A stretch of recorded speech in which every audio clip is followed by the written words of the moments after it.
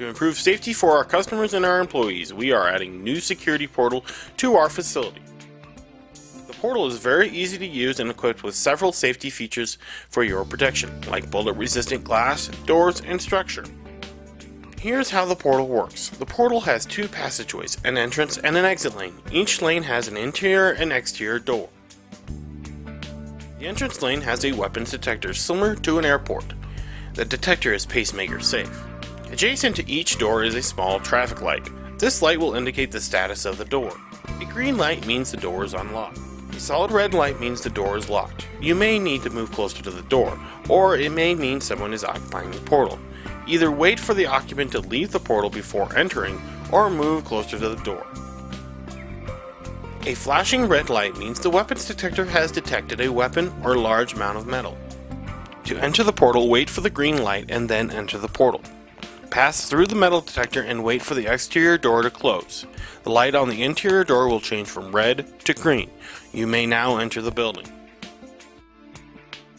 If you have small children with you, enter the portal as you normally would. The portal will allow you to enter with your children once everyone passes through the weapons detector. There is an assistant request button located on the exterior of the entrance lane for those needing assistance.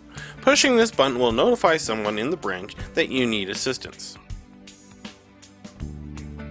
If you enter the portal and the weapons detector is triggered, the interior door will remain locked and the red light will flash. An employee will be automatically alerted and he or she will determine what triggered the weapons detector.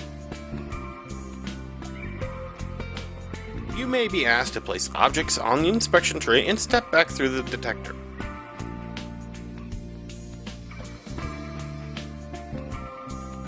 You will then be rescanned by the weapons detector.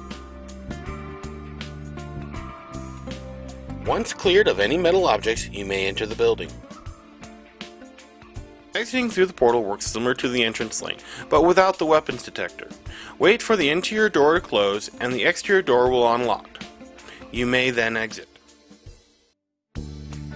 If you have any questions or comments about the portal, please ask one of our employees. Have a nice day.